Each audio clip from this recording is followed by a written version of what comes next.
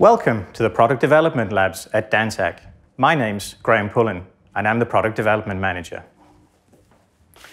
So today we're going to talk about skin health and one of the ways in which a skin barrier can contribute to maintaining optimal skin health. We're taking a look at pH and the effect of a buffer system. Firstly, pH is a measure of acidity. It's measured on a scale of 0 to 14, as we see here. pH 7 is neutral. That's the same pH as water. As we approach 0, that is more acidic. As we go above 7 towards 14, then we become more alkaline or basic. And the pH in itself is extremely important for many bodily processes as it controls the enzyme activity.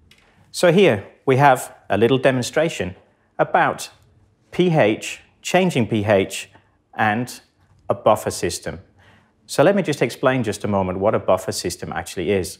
A buffer system is to maintain a stable pH to maintain the optimal activity of enzymes.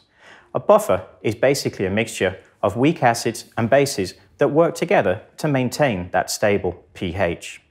So let's have a look at that now.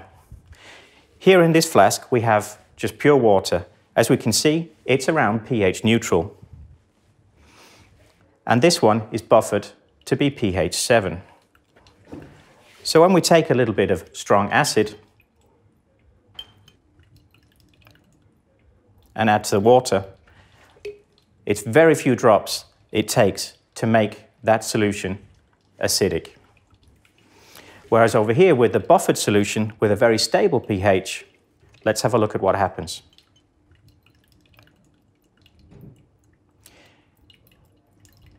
Here you can see we have to add rather a large amount of the acid before we get any changes in the color. And this is the buffer system working to maintain a very stable pH.